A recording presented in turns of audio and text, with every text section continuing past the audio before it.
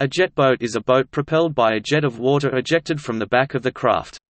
Unlike a powerboat or motorboat that uses an external propeller in the water below or behind the boat, a jet boat draws the water from under the boat through an intake and into a pump jet inside the boat, before expelling it through a nozzle at the stern. Jetboats were originally designed by Sir William Hamilton, who developed a waterjet in 1954 for operation in the fast-flowing and shallow rivers of New Zealand, specifically to overcome the problem of propellers striking rocks in such waters. Previous attempts at waterjet propulsion had very short lifetimes, generally due to the inefficient design of the units and the fact that they offered few advantages over conventional propellers.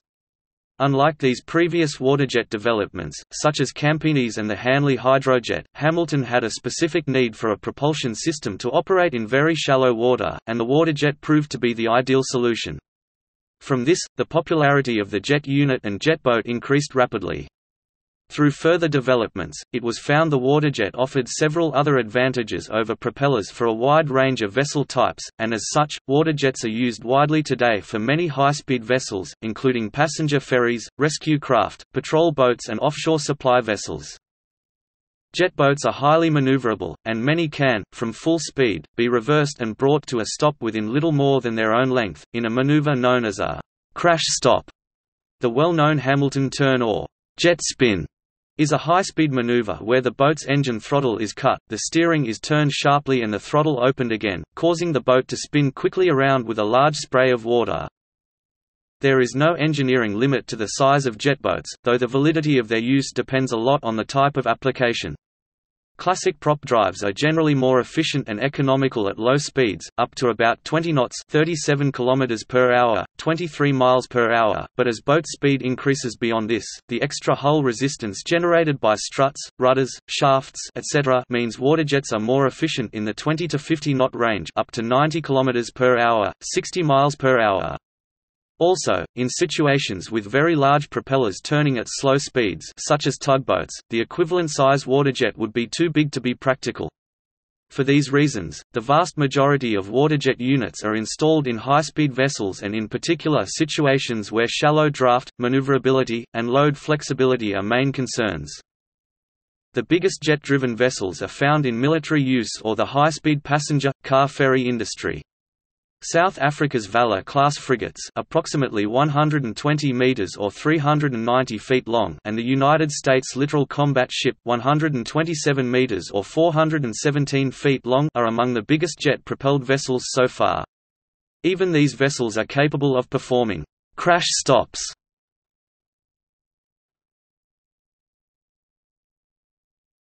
Topic: Function. A conventional screw propeller works within the body of water below a boat hull, effectively screwing through the water to drive a vessel forward by generating a difference in pressure between the forward and rear surfaces of the propeller blades and by accelerating a mass of water rearward. By contrast, a waterjet unit delivers a high-pressure push from the stern of a vessel by accelerating a volume of water as it passes through a specialized pump mounted above the waterline inside the boat hull. Both methods yield thrust due to Newton's third law. Every action has an equal and opposite reaction. In a jetboat, the waterjet draws water from beneath the hull, where it passes through a series of impellers and stators, known as stages, which increase the velocity of the water flow. Most modern jets are single-stage, while older waterjets may have as many as 3 stages.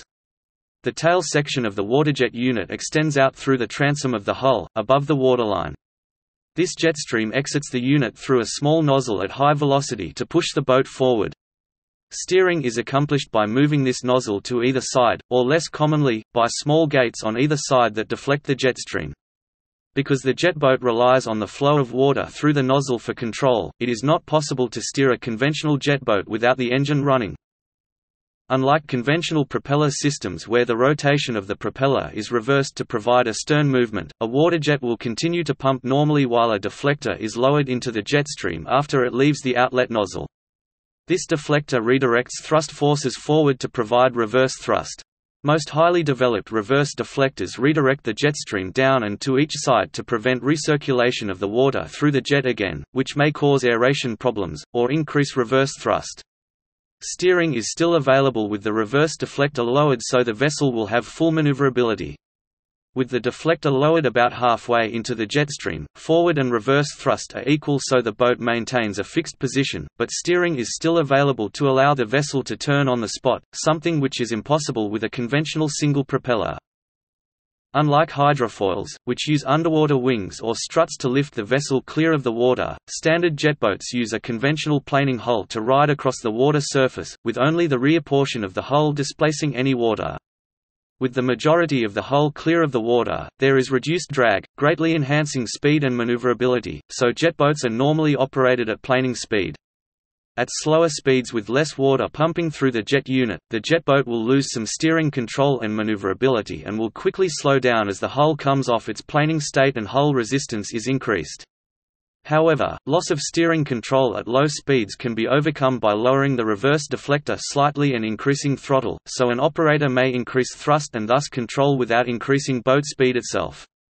A conventional river-going jetboat will have a shallow angled but not flat-bottomed hull to improve its high-speed cornering control and stability, while also allowing it to traverse very shallow water. At speed, jetboats can be safely operated in less than 7.5 cm (3 inches) of water. One of the most significant breakthroughs, in the development of the waterjet, was to change the design so it expelled the jet stream above the water line, contrary to many people's intuition. Hamilton discovered early on that this greatly improved performance, compared to expelling below the waterline, while also providing a «clean» hull bottom, i.e. nothing protruding below the hull line, to allow the boat to skim through very shallow water. It makes no difference to the amount of thrust generated whether the outlet is above or below the waterline, but having it above the waterline reduces hull resistance and draft. Hamilton's first waterjet design had the outlet below the hull and actually in front of the inlet. This probably meant that disturbed water was entering the jet unit and reducing its performance, and the main reason why the change to above the waterline made such a difference. Queenstown, New Zealand, where jetboats are used extensively for adventure tourism, claims to be the jetboat capital of the world, and jetboats are very common for many coastal and riverine tourism activities in the country, such as the Exciter in the Bay of Islands.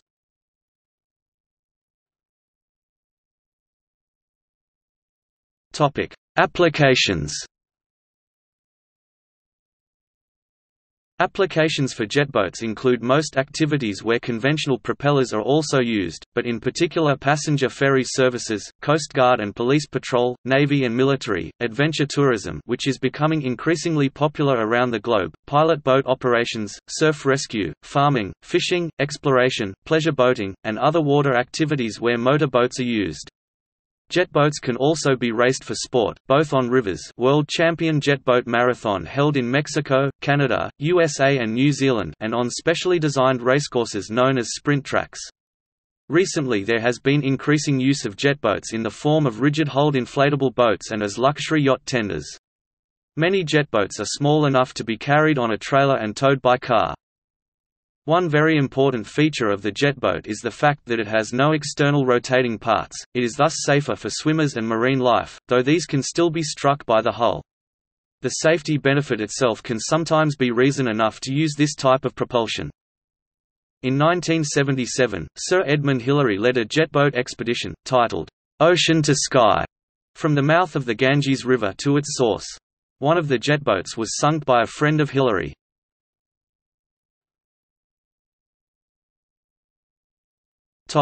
Drawbacks. The fuel efficiency and performance of a jetboat can be affected by anything that disrupts the smooth flow of water through the jet unit. For example, a plastic bag sucked onto the jet unit's intake grill can have quite an adverse effect. Another disadvantage of jetboats appears to be that they are more sensitive to engine-jet unit mismatch, compared with the problem of engine-propeller mismatch in propeller-driven craft. If the jet propulsion unit is not well matched to the engine performance, inefficient fuel consumption and poor performance can result.